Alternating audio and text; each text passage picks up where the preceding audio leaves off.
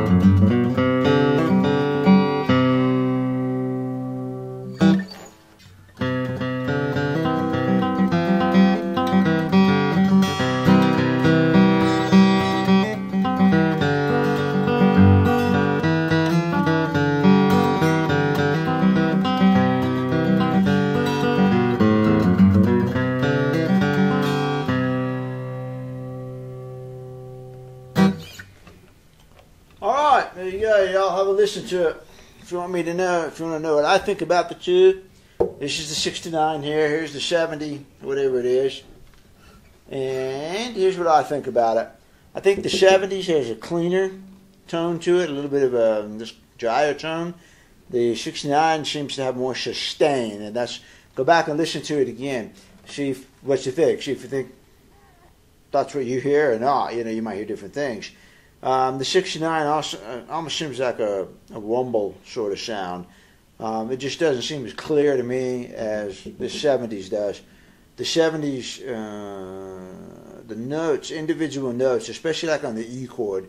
Listen to the low note on the E chord when I played the blues with him.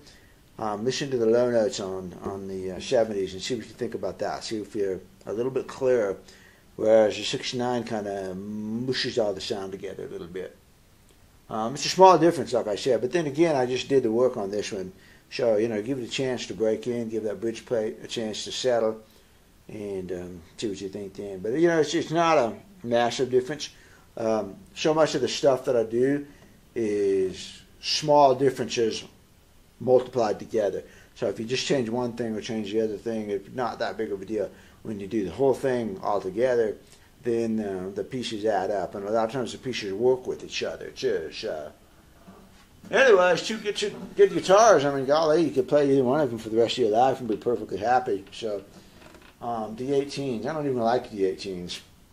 No, I like D28s.